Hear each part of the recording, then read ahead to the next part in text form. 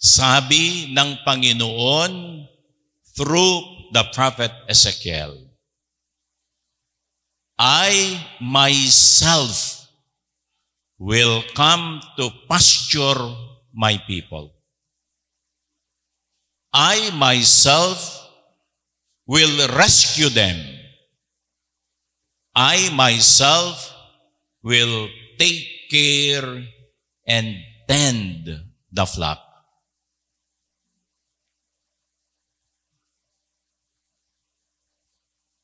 Relax, relax, relax. Umiiyak ka eh.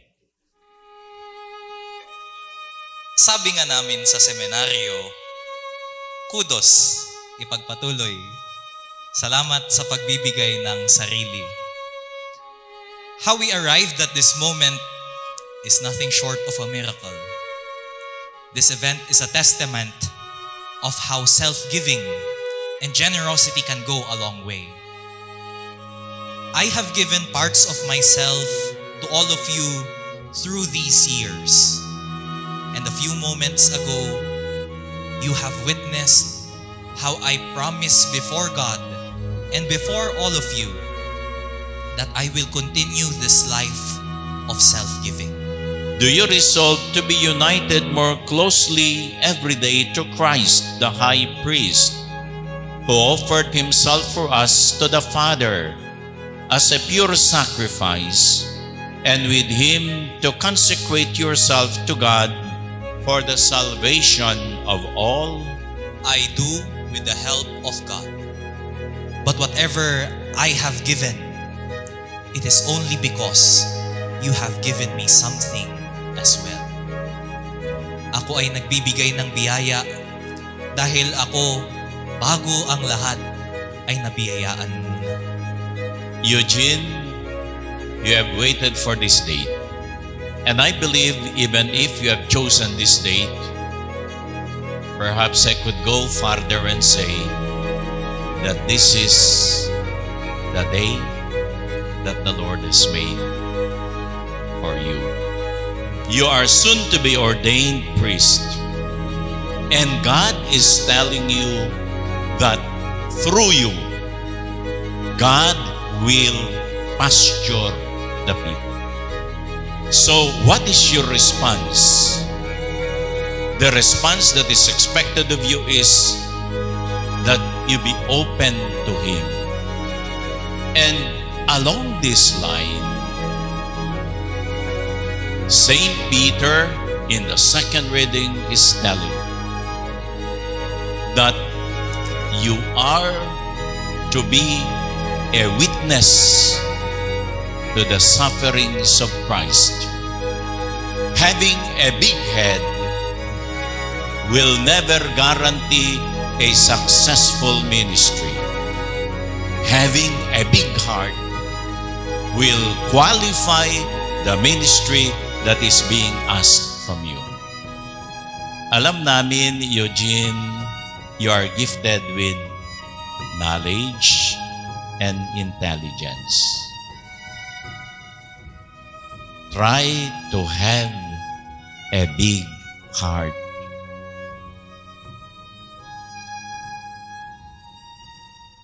Because, as the introduction, what Father Polong said, you participate in the threefold functions of Christ.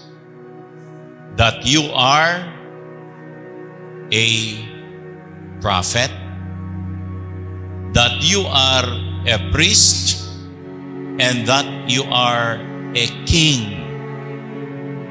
Prophet, you will be a teacher. Teach people to love. Teach people to forgive. Teach people to bear witness to what is happening around.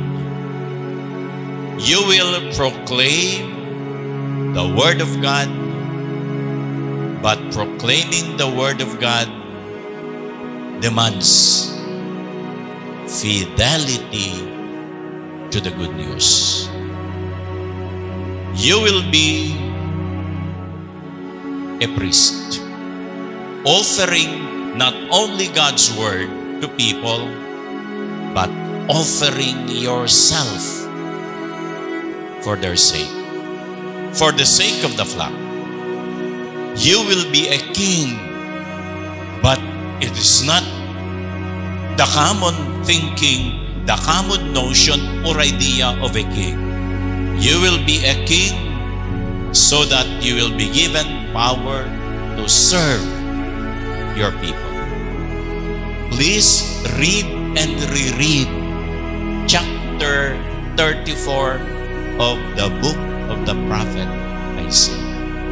And you will be able to say and respond to the invitation of the Lord, as in the gospel would tell, "Come, Father."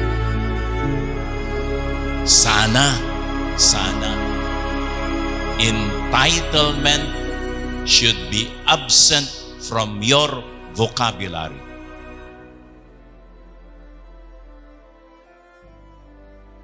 Thank you, God, for giving me second chances. Muntikan na akong malunod, muntikan nang akong makick out, yung mga ganyang bagay.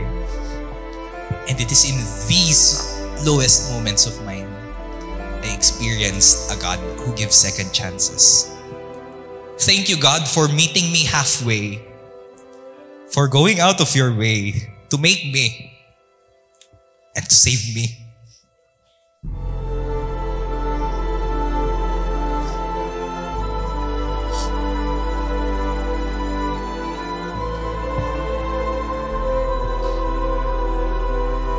Ang pinakahuling naging bunga ng 30-day retreat ko, I could clearly hear God saying to me, "Let me love you, Eugene.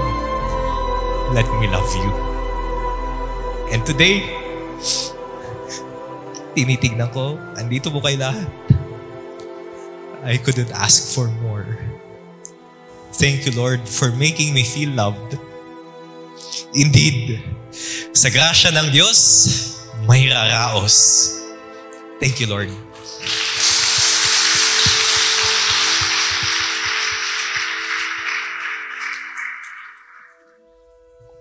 Nag-uumapaw ng pasasalamat sa inyong lahat.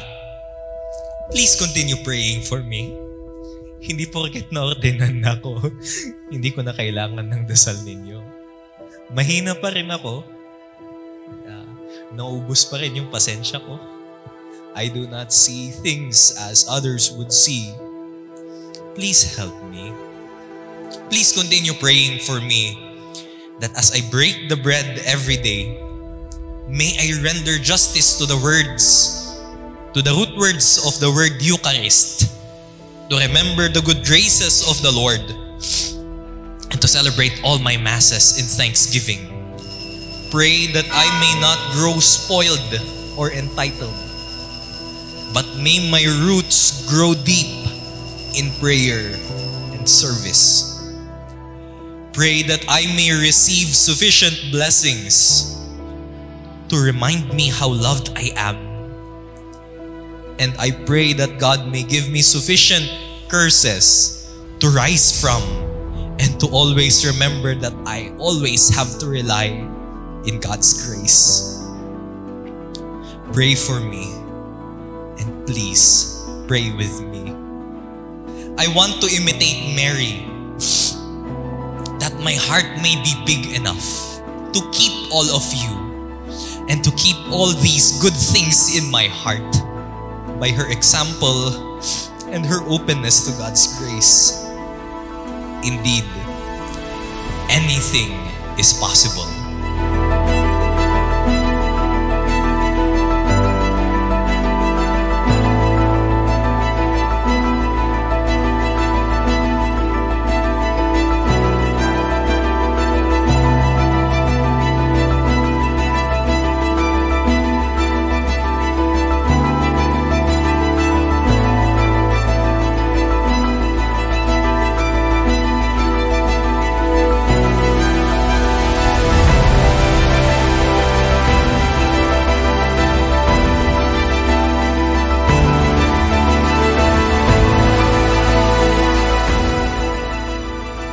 I have said,